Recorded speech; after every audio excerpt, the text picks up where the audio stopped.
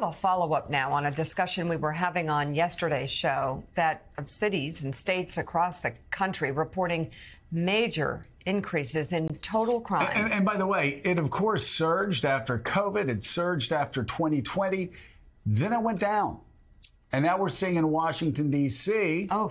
Actually, the Washington Post yesterday reported that there was a sharp rise over the past year in Washington, D.C., with homicide shootings and armed carjackings really rattling the capital of America. According to Metropolitan Police Department data, violent crime is up 39% this year, with homicide seeing a 28% increase and sexual abuse up 6%. Meanwhile, property crime is also seeing a major increase. Total theft up 27%, while motor vehicle theft is up 110%. But this is not just a Washington, D.C. problem. New York City saw total crime rising 22% between 2021 and 2022, while Los Angeles saw an 11% increase. And it's not just a big city problem. Birmingham, Alabama saw total crime rates increase 13% last year. By the way, Jacksonville having a lot of problems, a really high crime place. And the two cities with the most crime this year, Monroe, Louisiana, and Bessemer, Alabama, right outside of Birmingham. Yeah, and Saginaw, Michigan, and Detroit, the cities with the fourth highest crime rate in the nation in 2021. Joining us now, former New York City Police Commissioner, now the executive chairman of Teneo Risk, Bill Bratton. Also, NBC News senior law enforcement analyst Cedric Alexander. He's now former chief of police for DeKalb County, Georgia. And MSNBC contributor Mike Barnicle and former U.S. Senator Claire McCaskill here with us as well. So a former prosecutor, Claire is. So, Mr. Commissioner, thank you so much for being with us. You wrote an op-ed actually recently talking about how police can make a big difference in pushing back on these crime waves. Talk about it. How do they do it?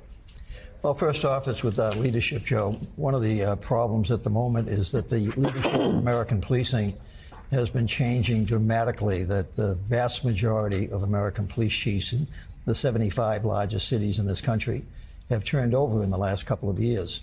So we have, if you will, a major change in leadership. The good news is that leadership has come up through those difficult times. They are better educated.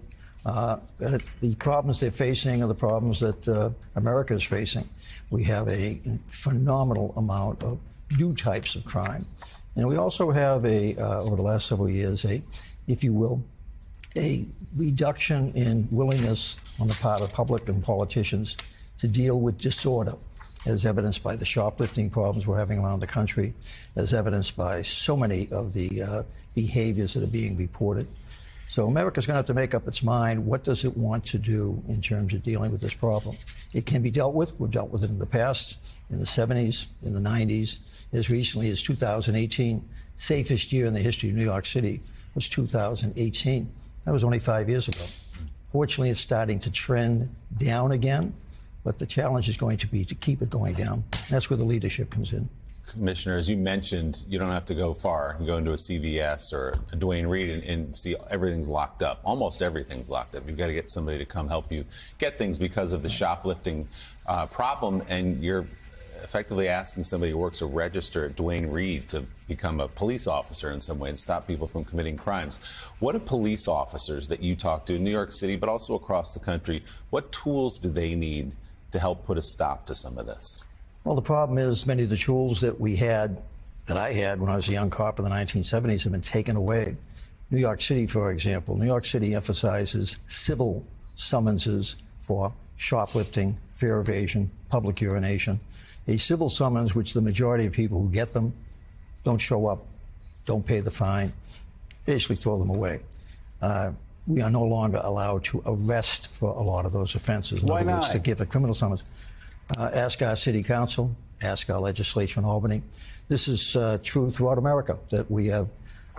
Senator Moynihan many years ago took a lot of criticism for a comment he made about defining social deviancy down, redefining norms of behavior down. We are excusing away so much of the behavior that, if left unaddressed, becomes more criminal more serious over time.